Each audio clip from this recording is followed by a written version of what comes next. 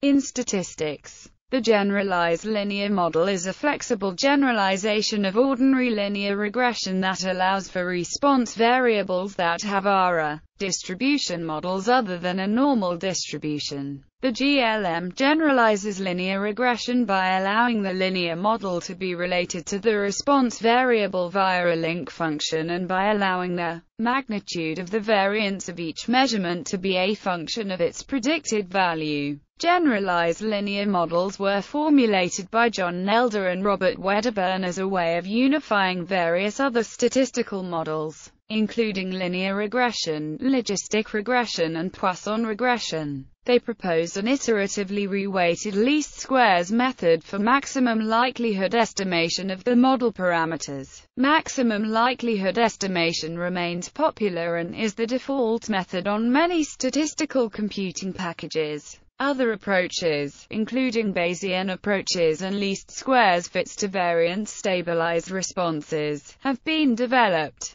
Intuition. Ordinary linear regression predicts the expected value of a given unknown quantity as a linear combination of a set of observed values. This implies that a constant change in a predictor leads to a constant change in the response variable. This is appropriate when the response variable has a normal distribution. However, these assumptions are inappropriate for some types of response variables. For example, in cases where the response variable is expected to be always positive and varying over a wide range, constant input changes lead to geometrically varying, rather than constantly varying, output changes. As an example, a prediction model might predict that 10-degree temperature decrease would lead to 1,000 fewer people visiting the beach is unlikely to generalize well over both small beaches and large beaches. The problem with this kind of prediction model would imply a temperature drop of 10 degrees would lead to 1,000 fewer people visiting the beach. A beach whose expected attendance was 50 at a higher temperature would now be predicted to have the impossible attendance value of -950. Logically, a more realistic model would instead predict a constant rate of increased beach attendance.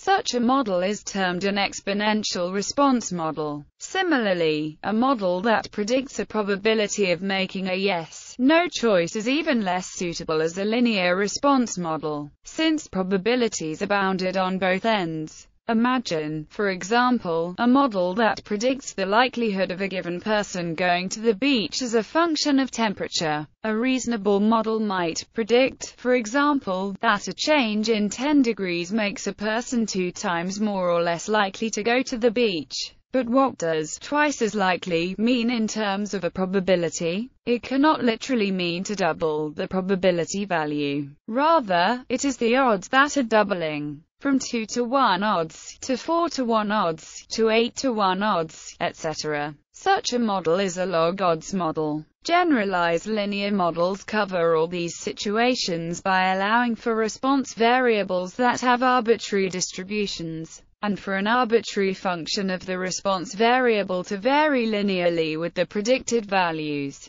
For example, the case above of predicted number of beach attendees would typically be modeled with a Poisson distribution in a log link, while the case of predicted probability of beach attendance would typically be modeled with a Bernoulli distribution in a log odds link function. Overview. In a generalized linear model, each outcome of the dependent variables y is assumed to be generated from a particular distribution in the exponential family. A large range of probability distributions that includes the normal, binomial, Poisson and gamma distributions, among others. The mean, mu, of the distribution depends on the independent variables, x, through, where e is the expected value of y, x beta is the linear predictor, a linear combination of unknown parameters beta, g is the link function. In this framework, the variance is typically a function, v, of the mean. It is convenient if v follows from the exponential family distribution, but it may simply be that the variance is a function of the predicted value. The unknown parameters, beta, are typically estimated with maximum likelihood, maximum quasi-likelihood, or Bayesian techniques.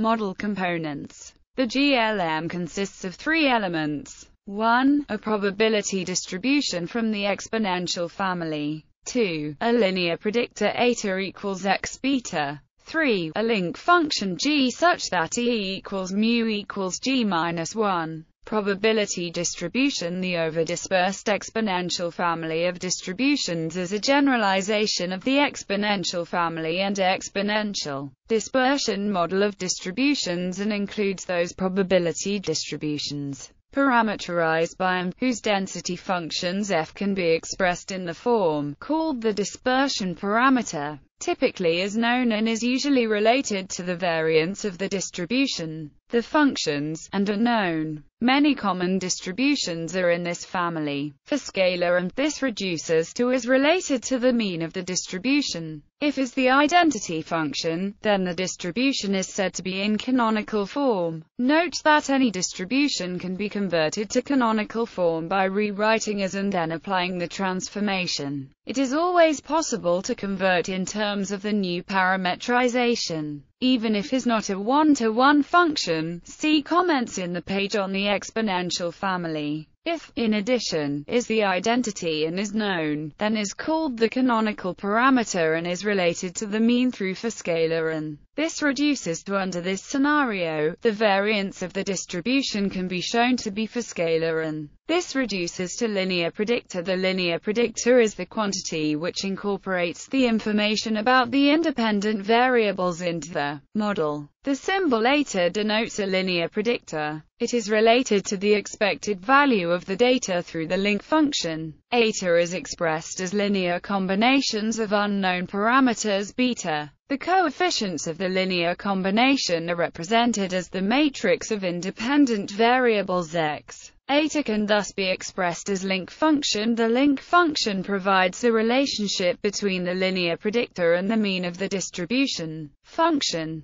There are many commonly used link functions, and the choice can be somewhat arbitrary. It makes sense to try to match the domain of the link function to the range of the distribution function's mean. When using a distribution function with a canonical parameter, the canonical link function is the function that expresses in terms of, i.e., for the most common distributions, the mean is one of the parameters in the standard form of the distribution's density function, and then is the function as defined above that maps the density function into its canonical form. When using the canonical link function, which allows to be a sufficient statistic for following is a table of several exponential family distributions in common use and the data they are typically used for, along with the canonical link functions and their inverses. In the cases of the exponential and gamma distributions, the domain of the canonical link function is not the same as the permitted range of the mean. In particular, the linear predictor may be negative, which would give an impossible negative mean. When maximizing the likelihood, precautions must be taken to avoid this. An alternative is to use a non-canonical link function. Note also that in the case of the Bernoulli, binomial, categorical and multinomial distributions,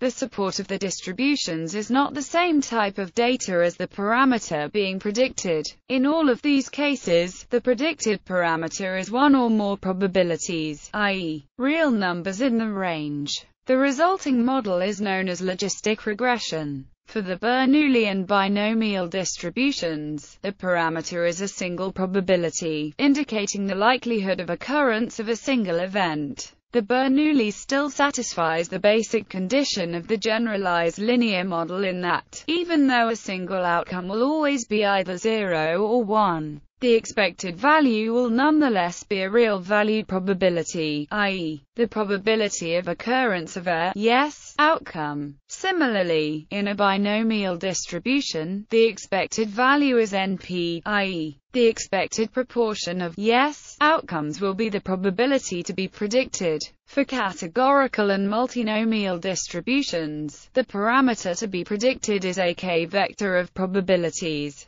with the further restriction that all probabilities must add up to 1. Each probability indicates the likelihood of occurrence of one of the k possible values. for the multinomial distribution, and for the vector form of the categorical distribution. The expected values of the elements of the vector can be related to the predicted probabilities similarly to the binomial and Bernoulli distributions. Fitting maximum likelihood. The maximum likelihood estimates can be found using an iteratively reweighted least squares algorithm using either a Newton-Raphson method with updates of the form, where is the observed information matrix and is the score function, or a Fisher's scoring method, where is the Fisher information matrix. Note that if the canonical link function is used, then they are the same. Bayesian methods in general, the posterior distribution cannot be found in closed form and so must be approximated,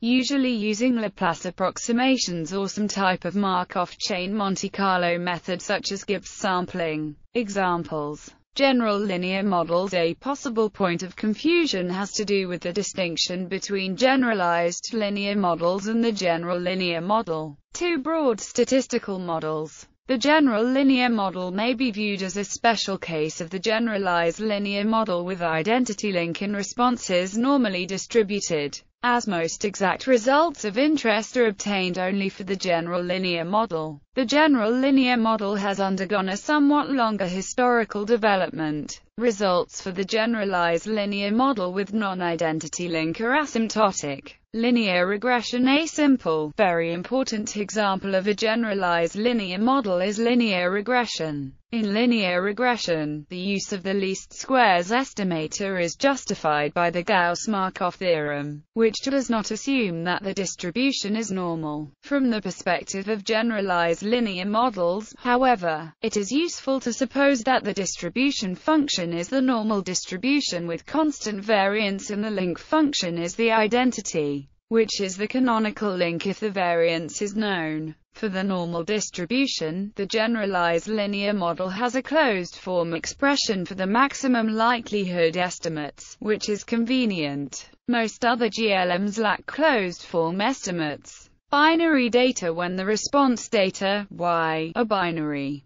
the distribution function is generally chosen to be the Bernoulli distribution and the interpretation of mu I is then the probability, p, of y taking on the value 1. There are several popular link functions for binomial functions. The most typical is the canonical logit link. GLMs with this setup are logistic regression models. In addition, the inverse of any continuous cumulative distribution function can be used for the link since the CDF's range is the range of the binomial mean. The normal CDF is a popular choice and yields the probit model. Its link is the reason for the use of the probit model is that a constant scaling of the input variable to a normal CDF yields a function that is practically identical to the logit function. But probit models are more tractable in some situations than logit models. Complementary log-log. The complementary log-log function log may also be used.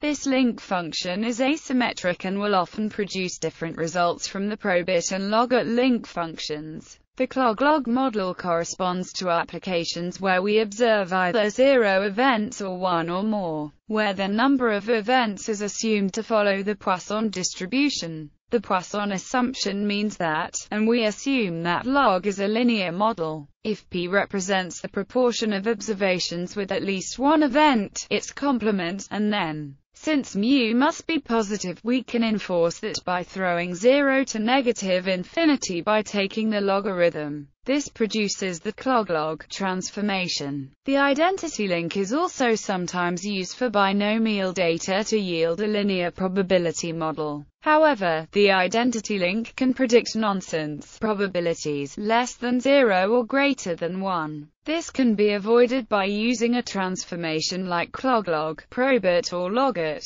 A primary merit of the identity link is that it can be estimated using linear math, and other standard link functions are approximately linear, matching the identity link near p equals 0.5. The variance function for quasi-binomial data is where the dispersion parameter tau is exactly 1 for the binomial distribution. Indeed, the standard binomial likelihood omits tau. When it is present, the model is called quasi-binomial, and the modified likelihood is called a quasi-likelihood, since it is not generally the likelihood corresponding to any real probability distribution. If tau exceeds 1, the model is said to exhibit overdispersion. Multinomial regression. The binomial case may be easily extended to allow for a multinomial distribution as the response. There are two ways in which this is usually done. Ordered response. If the response variable is an ordinal measurement, then one may fit a model function of the form, where, for m greater than 2,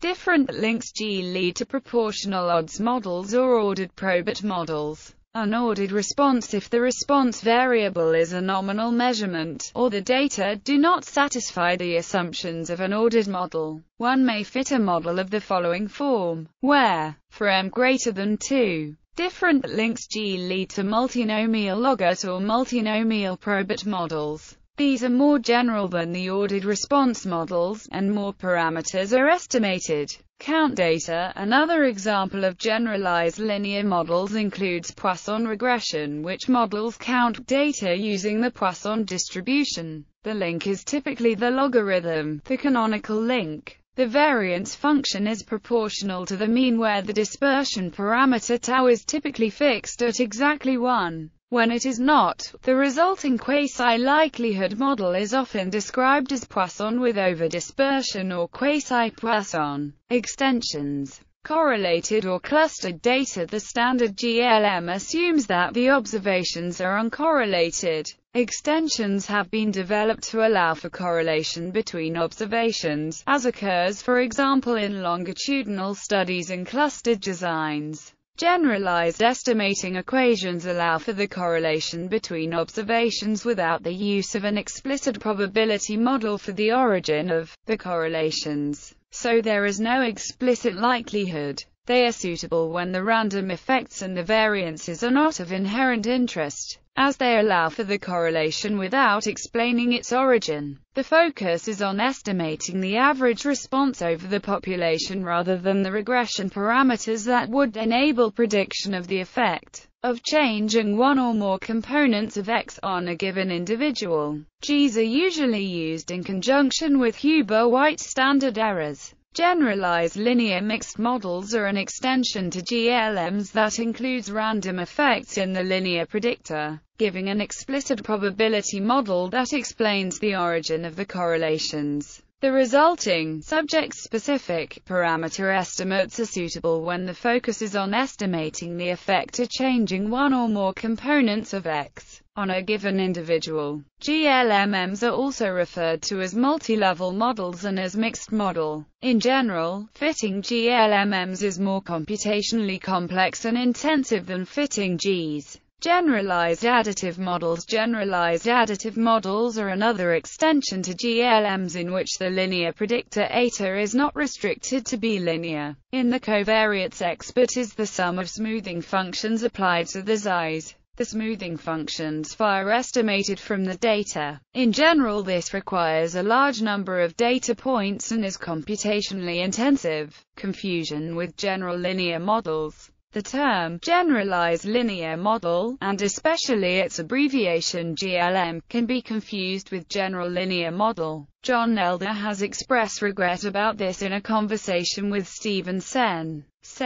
I must confess to having some confusion when I was a young statistician between general linear models and generalized linear models. Do you regret the terminology? Nelder: I think probably I do. I suspect we should have found some more fancy name for it that would have stuck and not been confused with the general linear model. Although general and generalized are not quite the same, I can see why it might have been better to have thought of something else.